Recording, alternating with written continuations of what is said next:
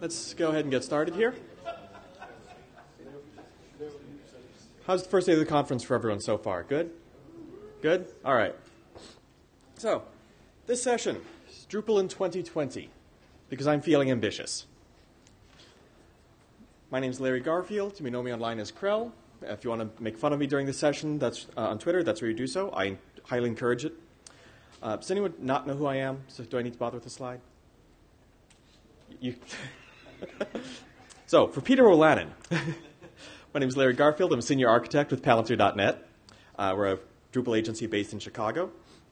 Drupal 8 Web Services Initiative Lead, Drupal representative to the Framework Interoperability Group, advisor to the Drupal Association, and a walking implementation of PSR 8. Only some people are going to get that joke here. Tell me about you right quick. Who here would call themselves a core developer? Only a handful of people. Contrib developer? Who has worked in a web server language other than PHP? Decent number. Okay. All right. Who's here just to make fun of me? Peter O'Lannon again, I figured. So, Drupal 8. It's kind of a big deal. We've been talking about it for a long time. It's going to be a great release, and yeah, this is something we should be proud of. All right? I'm going to say a lot of things in this session, but I want to make something clear. Nothing I say in this session should be taken as a criticism of the people working on Drupal 8, who have done an amazing amount of work.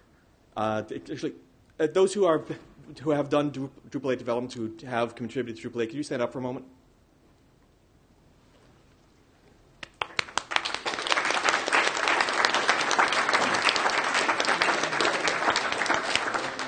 So let's just get that out of the way first. That said, as Dries said in his keynote, incidentally, I wrote this whole thing before the keynote happened, so I'm not updating it for that. Dear God, let's never go through that dev cycle again. It's way too long, way too stressful, and probably the most relevant problem is that we spent 4 years not building great new functionality. We spent 4 years playing catch-up. Drupal 7 was well behind the curve, even when it was released, for where PHP was. And Drupal 8 has leapfrogged about 8 or 9 years forward from where we were, which means we're only about 2 years behind now. What do I mean by behind? Well, WordPress had a decent REST API years ago. I don't even remember when they released it, but it's been a long time now. Joomla, they had a release in 2012 that was fully responsive out of the box. These are things that Drupal 8 is finally adding, but we're the last to the table on these.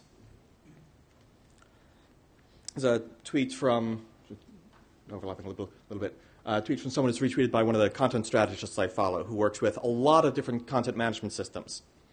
And Episerver, it's one of the big proprietary CMSs. It's one that some people are very, very fond of.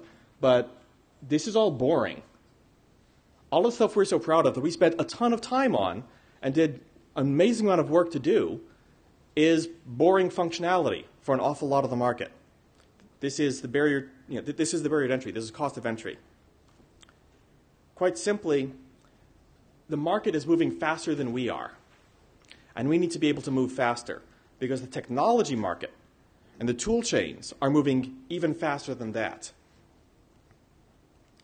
Just since we started development on Drupal 8 in March of 2011 at DrupalCon Chicago, just since then, the entire composer and packagist revolution has happened.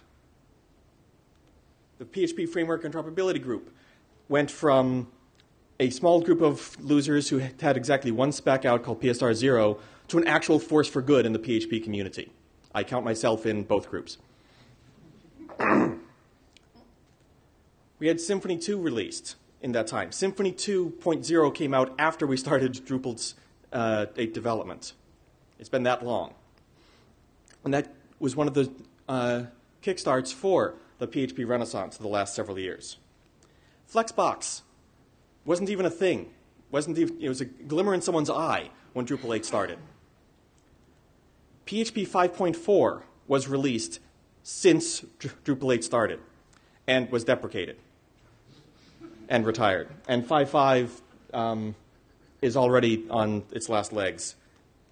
And 5.6 is the current stable version. And I think looking at the calendar, PHP 7 is going to come out before Drupal 8 does. Internet Explorer 9 was released during the Drupal 8 dev cycle, as was 10, as was 11, as was Microsoft Edge. Microsoft released 4 web browsers in the time it took us to produce Drupal 8.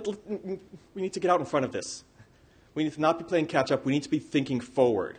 We need to be looking at not where we need to be to catch up. Where do we need to be a couple of years from now to be ahead of the curve?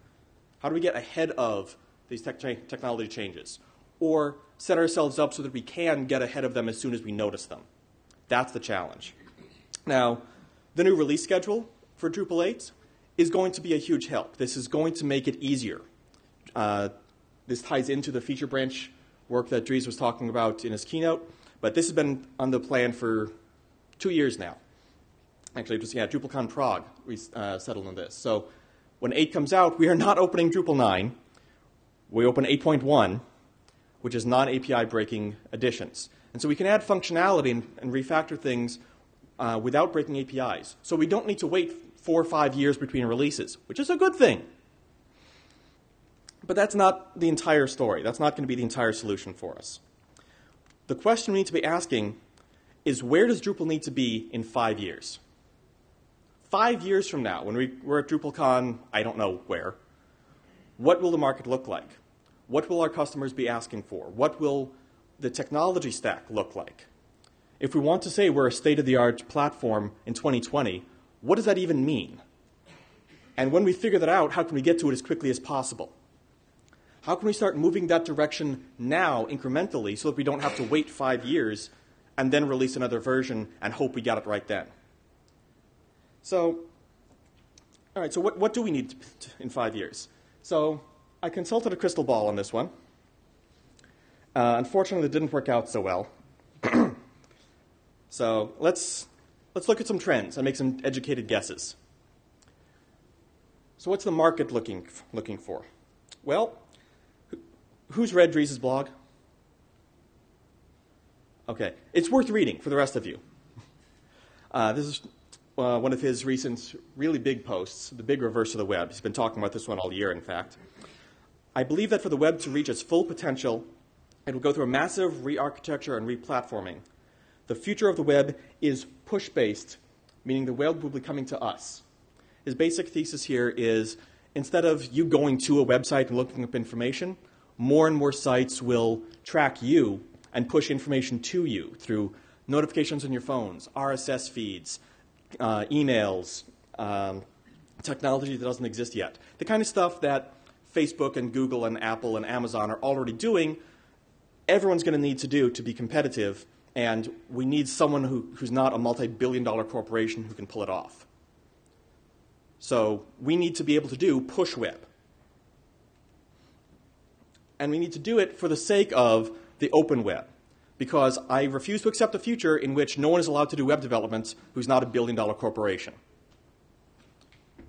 So we need to exceed their user experience and take back control of our data while still offering this kind of functionality.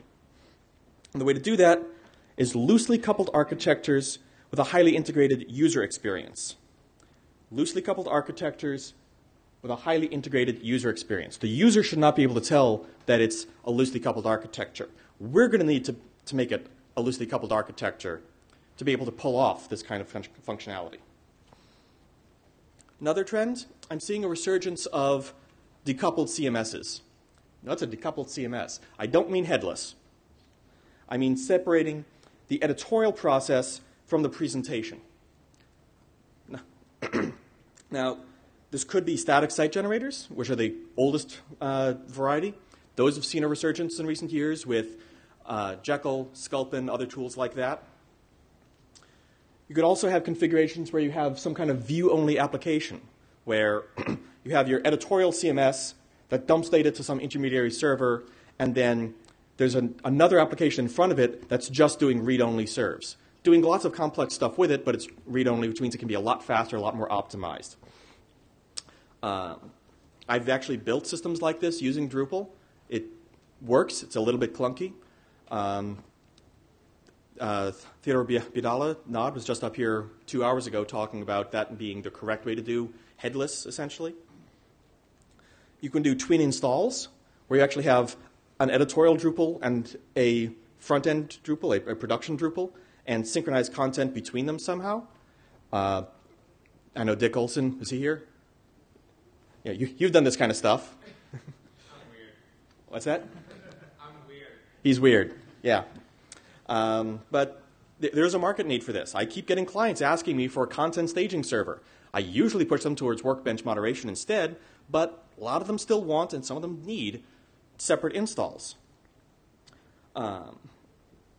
Could be completely separate servers for things, where your presentation server, you have 6 of them, but you have one content server. And that content server is basically a REST server for the content. And the presentation apps are hitting that directly, give or take caching. And so you have separate apps, but they're still talking constantly. It's not a database sync. It's constant communication. All of these things exist in the market today. They're just not always easy to do. But this is important because one of the huge advantages of a decoupled approach is you can completely decouple your look and feel from your content storage. I mean, really, how many sites need, not just can, but need to change their user workflow and look and feel and their underlying content model at the same time, every time? Very few. We normally end up doing that because Drupal does both at the same time and couples them. If we split those up, then, oh yeah, Drupal 7, Drupal 8, redesigned several times, Drupal 9 in here, whatever. The HTML, CSS, and user interaction, social media integration, all this kind of stuff are content delivery concerns. Content modeling, workflow, indexing, and so on are content management concerns. These are different needs, different types of applications that don't have to be in the same application. Sometimes you want them in the same, sometimes you don't. And then there is the question of headless, which I do recommend watching the video from Nod's talk earlier. He dissects this word rather well. But a headless environment where you have some kind of pure JavaScript application that's just hitting Drupal over REST, that's going to be very high traffic. Dries was talking about this in his keynote earlier. REST is chatty. REST is a very chatty system by design. But if you don't want to custom build everything in terms of your API, which means you have to modify it every time you want to change anything, then it's going to be chatty. So is that API that you're using for your JavaScript application, is that going to be the same API as if you're doing a live content server? Why not? So you need an API that's going to be able to handle multiple different use cases, and it's going to be lots and lots of small requests. Drupal does not handle lots and lots of small requests very well right now. It handles a modest number of really big requests with caching really well, but not where loading one page requires 8 different PHP loads. I'm talking about microservices now. Could we have a Drupal based on microservices? Could Drupal itself be a microservice, part of several? Could it be a collection of microservices that you can swap in and out? Maybe. Do we need it to be? Maybe. Looking at the real-time web. By that I mean new web technologies that PHP as we use it just can't handle. Things like event source, which is so old and no one uses it anymore, I couldn't even find a logo for it. Because really, these days, everyone's using WebSockets. You can't use WebSockets with Drupal. Everyone doing WebSockets with Drupal is doing the WebSocket part in Node.js. But even that may fade out in favor of HTTP2, which is going to be present on the majority of servers and the majority of browsers in the world within 12 months. and does push web even better than WebSockets in terms of the server is able to push new information to a client when it decides it needs it, when it decides it's relevant. All of these require a persistent connection between the server and the client. Persistent connection with server push, where the server is able to push out data. Can you do that with Drupal today? No. The way we run Drupal is completely inadequate for many of these use cases. This is much more fundamental. Why? Well, we don't have any persistent connection capability. We get one request and one response, and that's it, and Drupal shuts down. And if a second request comes in, we have to redo our entire bootstrap. Oy, and our bootstrap is not cheap. Also, everything in Drupal is blocking I/O. If you have an incoming request that's not doing all that much, it's still going to block on its I/O. You're going to sit there and wait on talking to the database, even if it's talking to the cache. You don't want that for REST APIs that are going to be very, very chatty. The underlying problem here is CGI, the Common Gateway Interface. It's developed by NCSA in 1993.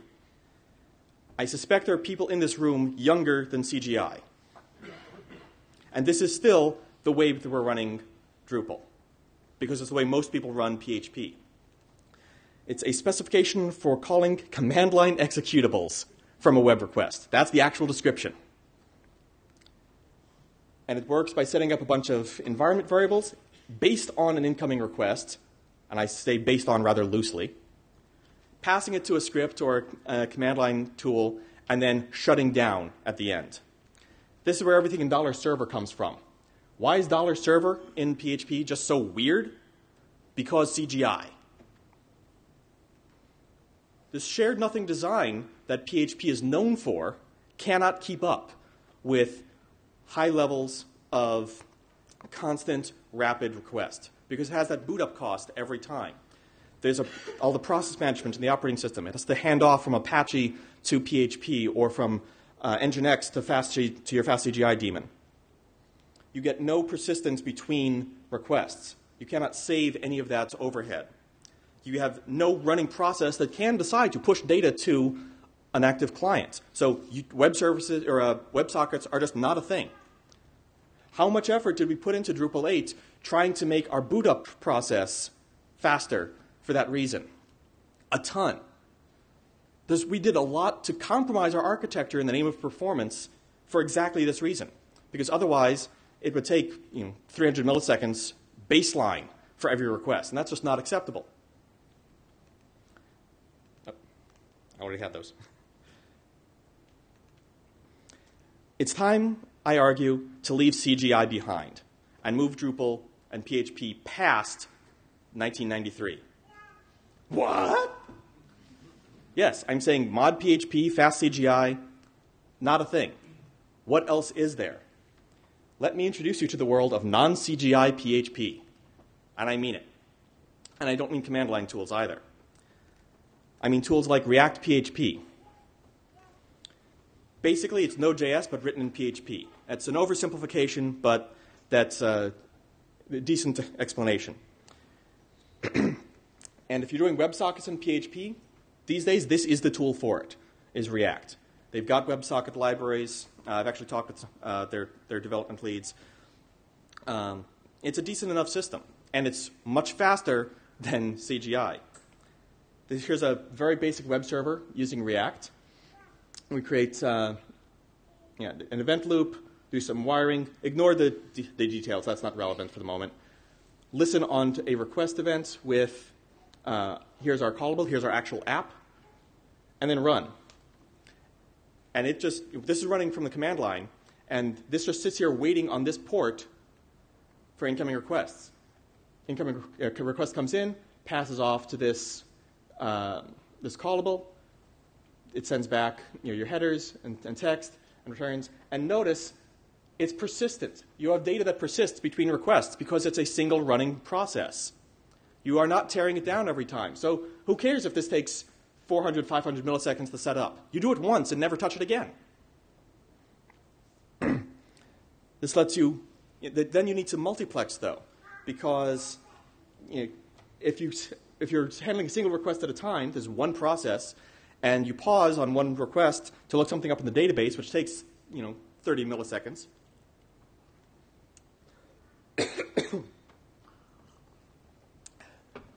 At 30 milliseconds, you're not talking to any other request. That's no good either. So React, excuse me, handles asynchronous I/O. And by asynchronous, what I really mean is non-blocking. Everyone calls it asynchronous. Non-blocking is really what we're talking about. Non-blocking I/O is where you pass an I/O request off to the operating system and say, here, take care of this. Your call to the OS returns immediately. It doesn't wait for that request to finish. It just returns. And you trust the OS is going to take care of it. And you'll come back and check later and see if there's a response, or if there's something else you need to do, or if there's an error, or whatever. And this is something PHP is completely capable of doing. It's not done often, but it's completely capable of doing. Unfortunately, the API for it is based on C and is therefore god-awful. Case in point. Create a new socket, set it non-blocking, connect it to an IP address. We can write something to it, and then socket select, which is, hey, is there a socket in this array that is ready, that has data for me? If so, do something with it. Else, yeah, I'll go do something else for a while, and then come back and check it later, for some definition of later. This is very, very basic. And please don't write this yourself. React PHP takes care of all of this under the hood for you. That's why it exists, because this is a pain in the butt to work with yourself. You also don't want to have lots and lots of callbacks like we saw before, because that gets to terrible, terrible code.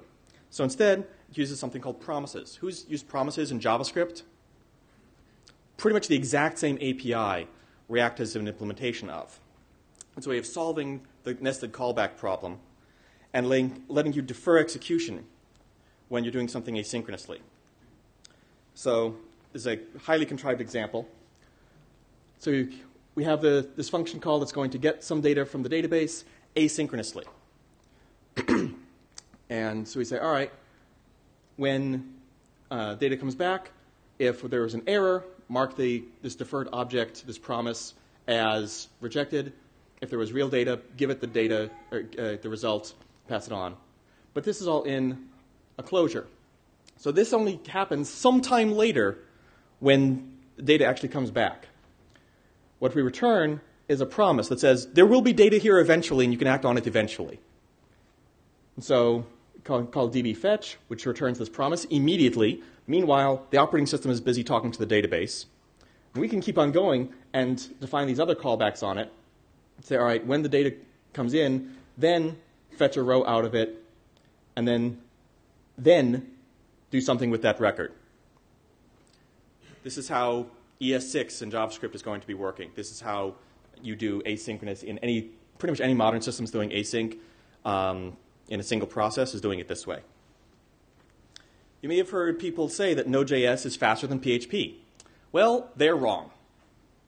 What is true is that doing asynchronous I/O, non-blocking I/O, is way faster than blocking I/O if you have an I/O-intensive task. So another PHP developer named Phil Sturgeon took this challenge and benchmarked Node.js versus React PHP. And once both were properly configured, ignore the blue line for a moment, the yellow line is PHP's performance, the red line is Node's, and they're pretty well neck and neck the whole way. No matter how many requests it's making at once. Because PHP is not actually the slow part. Blocking I/O was the slow part. By the way, this was done with PHP 5.5. PHP 7 is twice as fast. All right, if this isn't your style, it's another new tool called Icicle in PHP. Who's heard of Icicle? I figured you would have. Icicle uses generators. Generators are a new feature in PHP 5.5 that are seriously cool. At a limited level, they're kind of a shortcut for iterators. So you have a function, and instead of returning a value, you can yield a value. This Python people, you probably recognize this. It's based on Python style. And what this does is when you call it, instead of returning a value, it returns an iterator object. So each time, when you iterate over it then, call next essentially, it will run until it hits yield and return that value. And the next time you call next on it, it just picks up where it left off and keeps on running until it hits the end. So normally you've called a range function in PHP. You get, with 1 to 1 billion, you would get an array with 1 billion items in it, which is not good for your memory.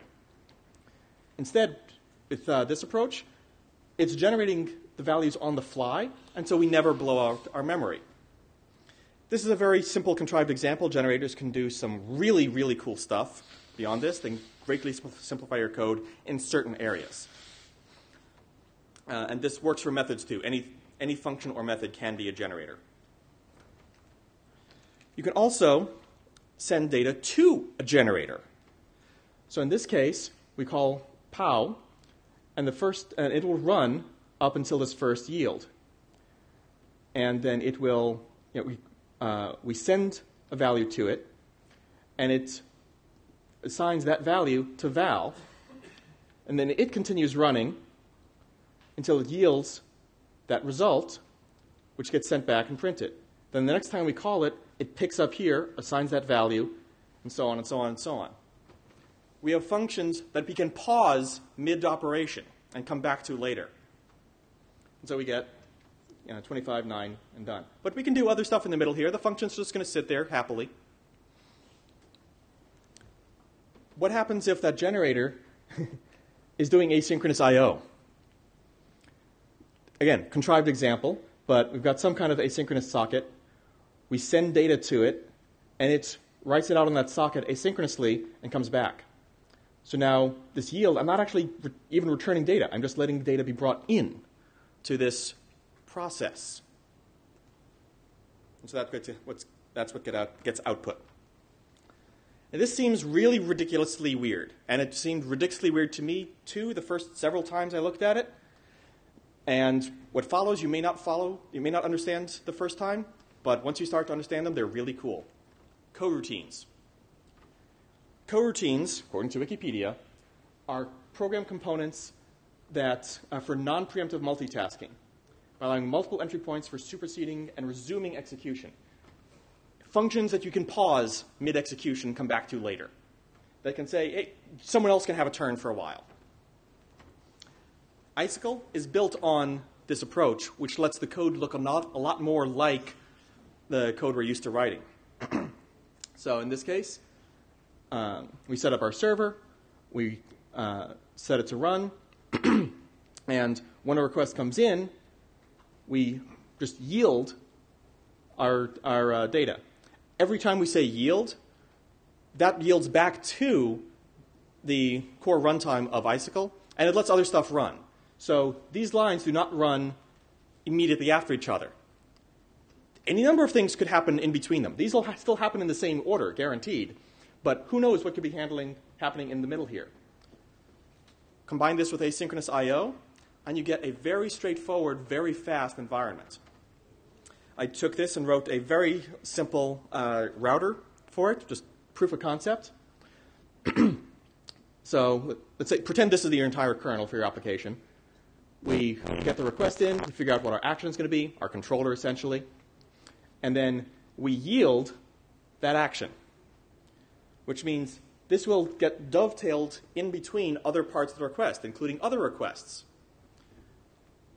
It still looks like we're calling that and saving the value, but we're also telling Icicle, you can pause me here and come back to me later once the I.O. is done and I actually have a value. And all of that logic is handled under the hood, and you can ignore the rest of this for the time being, other than you're still yielding. Icicle has promises too. They work similar. In this case, we can say we've got a DNS resolver that we're going to use. We're going to wrap that up in a coroutine and then use promises on it. I'll let you read this code later. I'm going to post it later. For the time being, just understand this is happening. There are several frameworks I have not mentioned doing this kind of stuff in PHP today. And because they're a persistent daemon, this can do WebSockets. This can do HTTP2. This can do all the kind of stuff that we need to do in order to support the business cases we talked about before. Who's worked with HHVM? A couple of people, okay? This is Facebook's re-implementation of PHP because they needed something more high performance. It's mostly compatible with PHP. There's a couple of things they don't support yet. They're still working on. It is much, much faster than PHP 5.5 or 5.6. PHP 7 pretty much just caught up. But it also has this thing called Hack. Hack is one of the worst named languages in the universe. It's an extension to PHP itself with a lot of new syntax for new capabilities, many of which have since made their way back into PHP itself. Things like scalar types, which are going to be in PHP 7 and are going to be awesome, started in Hack. A lot of other things. They have generics already, the constructor promotion, short lambda syntax, which is also being considered for PHP itself at this point. But most importantly for us, native async primitives. So this is from the Hack manual. Let's say we have a function here that we're going to mark as async. And this one is async, async. And then we can say, all right, let those functions run and wait here until all of them are done. If they're doing asynchronous I.O., which I left out of the slide because it's too big to fit on a slide, then the runtime itself can switch back and forth between those two whenever it needs to keep the CPU busy and not just sitting there waiting on I.O. And this is built into the engine. And then we get all of our data back. And so we get the result of both of these. Now imagine doing this to render blocks in parallel in Drupal. What's the performance gain of that? What's the architecture gain of that? Pretty huge. That's what we were trying to do in the first place. Now imagine that all of your I.O. is async capable. They don't have drivers for everything yet, but suppose you do. You can say, all right, all of these, I'm just going to say, run all of these things, let them all do their thing asynchronously. The CPU will sort it out. The operating system will sort it out. The operating system is way faster than we are. And when all of them are done, get back those results as an array. Again, very contrived example, but imagine what you can do if you can say, oh, I've got these 8 blocks on the page. They're all cached. Thunk! Suck them all out of the cache at once, glue them together, print. Now imagine if you can make all of your I.O. asynchronous when serving REST requests. Can you get 60%, 80% performance improvement? Quite possibly. You can fork PHP processes, not if they're running as CGI, but you can fork PHP processes from the command line. I've actually built apps like this. We did one a couple of years ago called Kiwi, which was a joke because it is a connector for a system called Emu, and both of which are flightless birds. And this is essentially how the system worked. It was a command line tool, but we had some number of workers, and we just fork and say, all right, if we fork for the number of child processors we have, and if it's the parent, do nothing. If it's a child process, then go do whatever the work is they're splitting up between multiple child processes. And then wait for them all to finish. And so the parent process just pauses there until all the children are done. And this gave us a twofold improvement over not doing it this way. But this also means that we have completely shared memory up until the point of the fork. And the operating system doesn't actually duplicate the memory. We can have 5, 6, 7, 8 processes running all with the same memory usage, same memory space in the operating system. And those processes, they could be blocking, or those could be asynchronous too. Imagine doing something like this. Super simple example. We have a non-blocking forking server. You set up our socket, then just loop and say, all right, is there something to do? If not, come back in a moment If so, fork, let the child process handle that incoming request, and let the parent go back to waiting. Or we could predefine a couple of processes and create a pool of them that are sitting there waiting, and we can hand off from the parent request to those child requests or child processes every time there's a request, which is exactly how Apache works. We could re-implement Apache in PHP and never have to bootstrap again. Obviously, this is a terribly buggy and error-prone way of doing it. There are various libraries that wrap this up in a much safer fashion. One of them, Icicle Concurrent, is a process manager that's using channels for communicating between processes, kind of inspired by Go. I said, there are other tools like this as well. This is what's happening in the PHP world today. All of these are happening today. I've been talking to some of the PHP internals developers, including some who work on both HHVM and on PHP. Will we get async primitives in PHP 7.1, 7.2? I put the odds at better than 50% PHP has native async primitives in the language before 2020. What are we going to do with those? Are we ready to use those? Will that let us do the push persistent connections that we're going to need to do? Will this let us have multiple configurations of Drupal? Which of these approaches is going to win? Async, forking, React style, generator style with Icicle? Well, I was hoping to be able to tell you which was going to be successful, but to be perfectly honest, I have no idea. I have no idea which of these approaches is going to end up the successful future of PHP.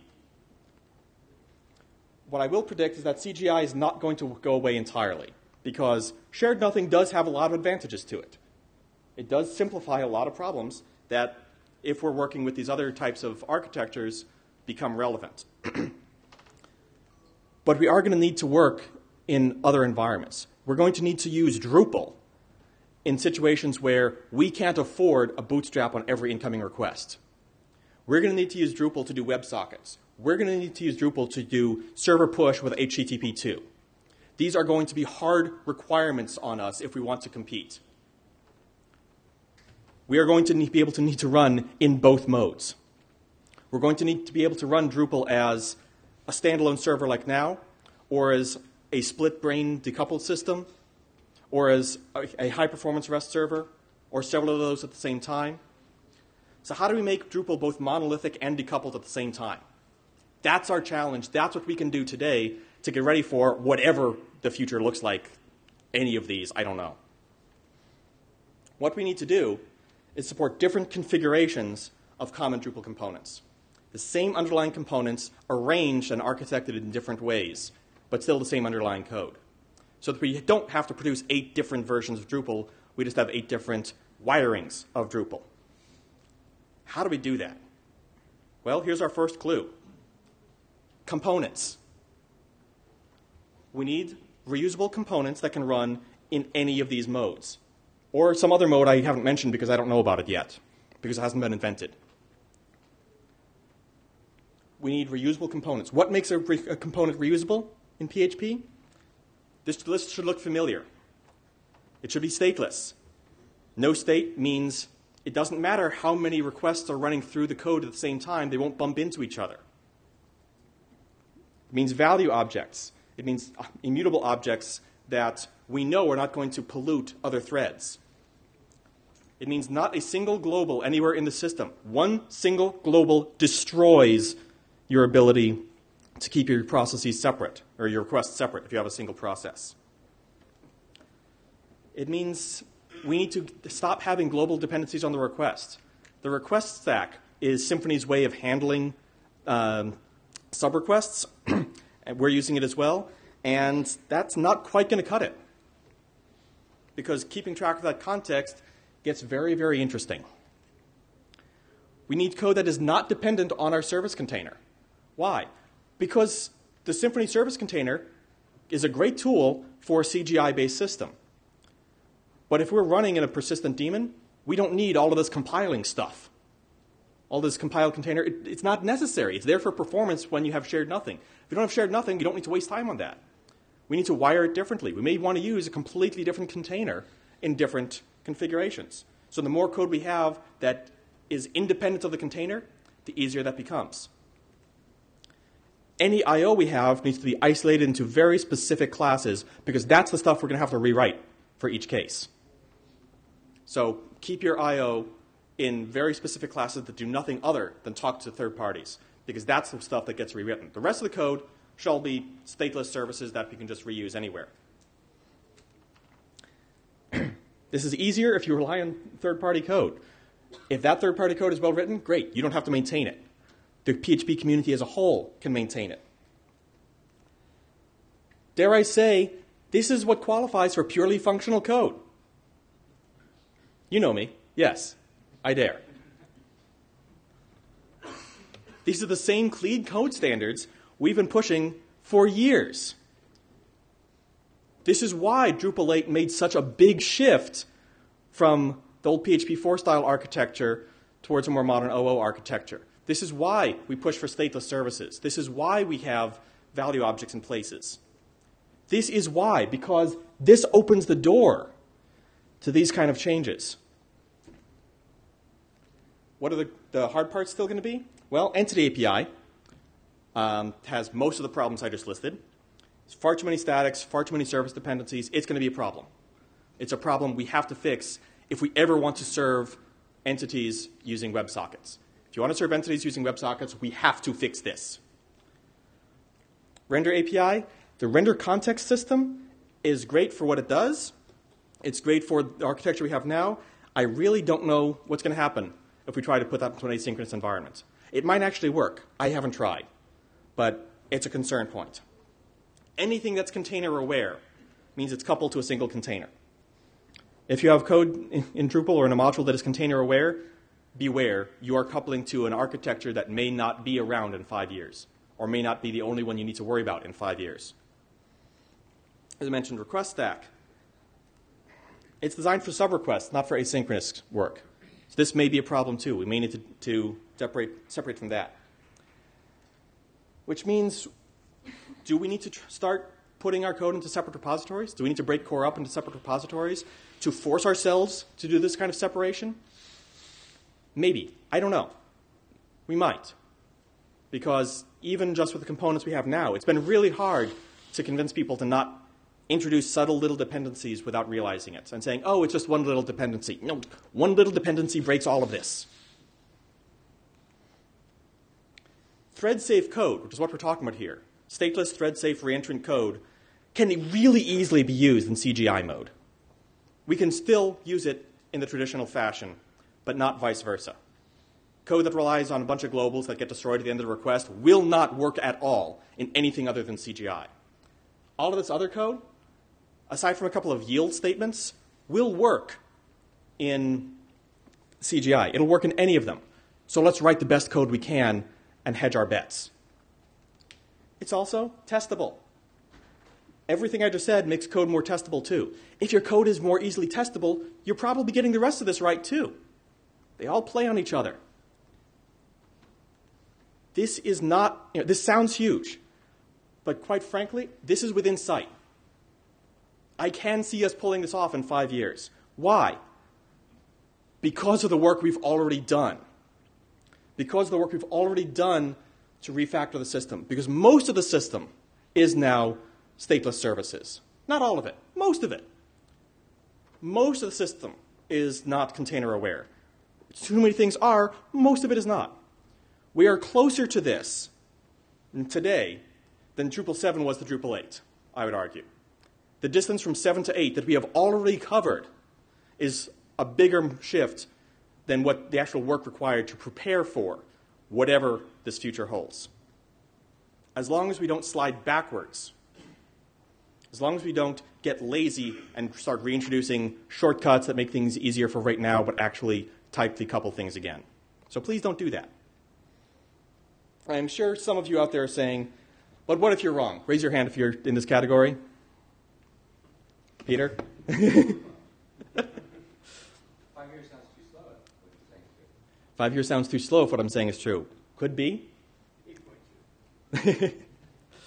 I mean, these are refactorings that we can do. Every contrib module should be thinking this way. And this is a guideline for how we improve Drupal 8 within the Drupal 8 lifetime. This is not a, we start rewriting Drupal today. No, no, no, no. This is a, as we are improving Drupal 8 over the next several years, these are the guidelines to keep in mind. And if I'm wrong, and in 2020, synchronous CGI is still the only game in town for PHP, and, I don't know, HTTP 2 just never really takes off, right? Well, then all we're left with is a highly decoupled, highly testable, highly reusable, shareable code base full of loosely coupled components. Awesome! Some resources to follow up on. I will post these slides. It's linked to React, to iSkull. Doorman is a PHP process manager. They have forked environments. HHVM's documentation. Some links to the PHP manual. And some other articles that I recommend reading. As I said, it took me a while to wrap my brain around most of this. So if your brain is fried right now, don't worry, you're in good company. Most people's brains are fried at this point. But I do recommend taking time, read through some of these articles, maybe multiple times, and think about just how far can we go? Just how far can we push this to make Drupal a WebSocket-friendly HTTP 2-based decoupled powerhouse? Thank you.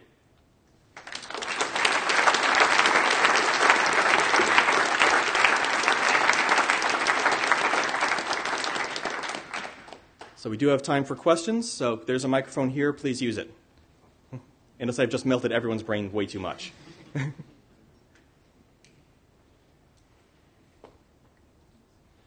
Nobody? Yeah, it's over there.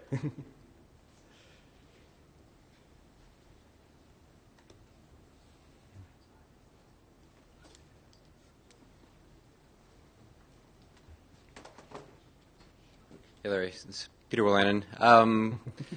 So in terms of pushing content to devices and things, how do we have Drupal do that and also serve web pages in a way that maybe it makes sense to terminate the request and clean up because you just built a huge whack of HTML versus just pushing out a little notification where you might want a long-running daemon? Are we going to have Drupal running on the same server somehow in the same mode, or running on two servers talking to the same database in two modes? How do you get sort of the current behavior of actually serving web pages and this push WebSockets behavior?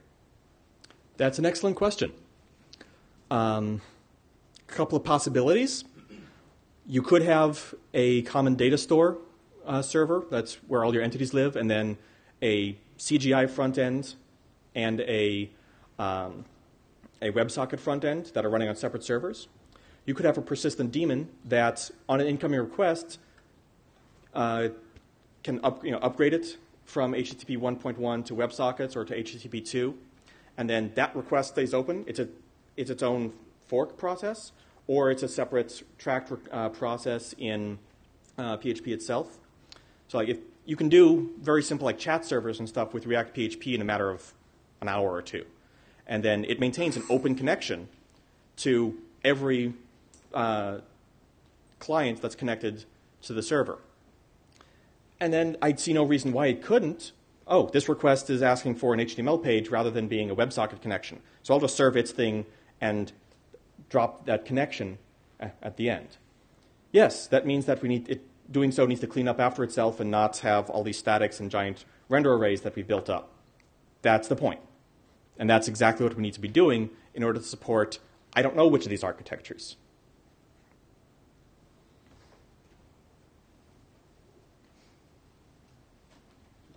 Hi.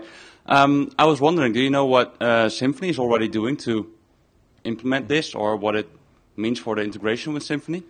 I am not aware of Symfony doing anything in this regard at this point.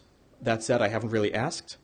I suspect Symfony will remain a very good shared nothing architecture framework.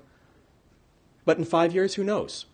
I'm trying to look further ahead than anything currently in the market that is in actual use.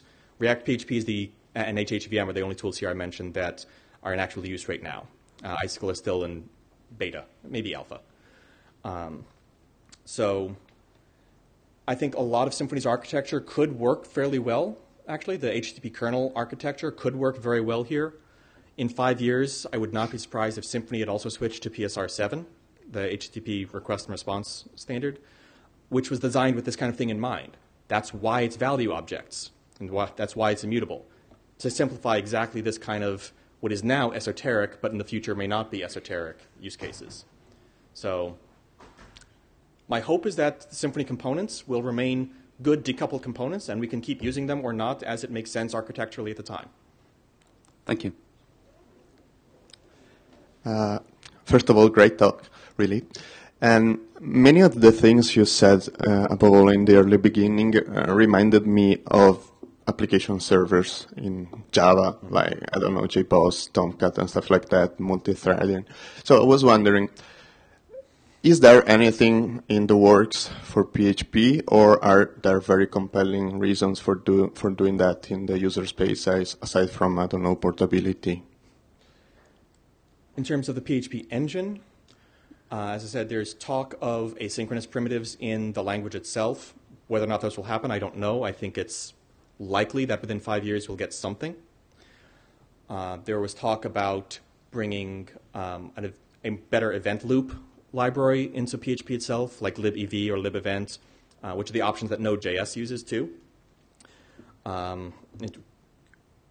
I think, again, a lot of work went into PHP 7 under the hood to clean up its code to make it possible to do this kind of stuff in 7.1, 7.2, 7.3. Will we ever get like a Tomcat equivalent? I'm going to guess no, because aside from some high-performance pieces like the event loop, there's probably not a reason to do it in the engine itself. And there's plenty of people who actually don't think it should be. So yeah, at least half of the implementation of these things is going to be user space, is my guess. But I could be wrong. Thanks. So if we assume that, well, I love all this great new stuff, and I can't wait to get started. I don't want to wait until 2020. I don't want to wait until Drupal 9. Is there going to be a way, in your opinion, that this can be cleanly done in a Drupal project before it is part of Drupal core?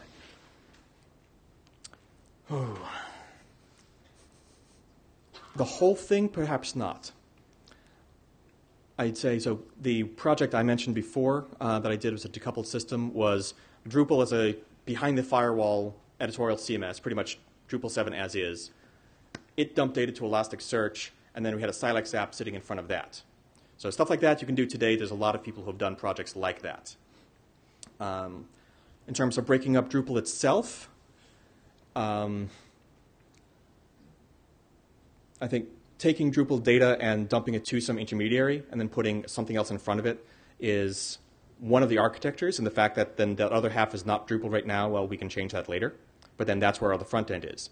Do that front end using something that uses Twig, and it's a transferable skill set. Entity API is really the big challenge, to be honest. Entity API and views are the most important parts of Drupal, I would say. Entity API and views. Everything else is tools to build that. And so Entity API not being this kind of fully, cleanly decoupled is problematic. I'd love to see someone try. Okay, can we put Entity API in a persistent daemon? What happens if we do that? What are we actually going to run into that breaks horribly? I'm not entirely sure. Volunteers welcome to figure that out and then feed that back in for, okay, some of these things that are breaking, can we fix them without changing APIs? I'm going to predict some yes, some no. The ones we can fix without breaking APIs, let's do. Let's just start now cleaning things up in that direction. We can do that within the Drupal 8 cycle. Those are milestones along those feature branches Dries was talking about this morning. And see what happens. Again, worst case scenario, Entity API becomes better. Oh, how terrible. Okay, thanks.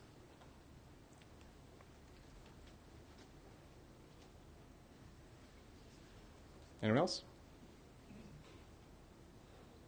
All right. Thanks for coming. Please leave feedback. Enjoy the party tonight.